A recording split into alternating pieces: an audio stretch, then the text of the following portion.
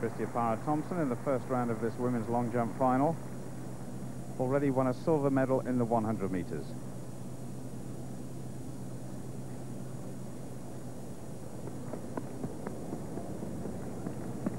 Oh, she really accelerated into the board.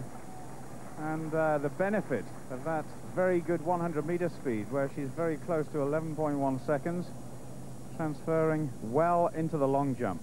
Combination, of course, of speed and height on takeoff.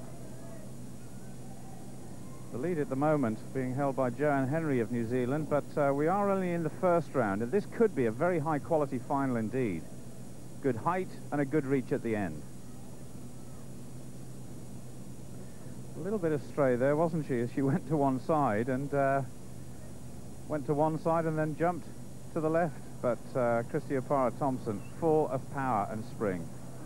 And 6.72, that's a good lead.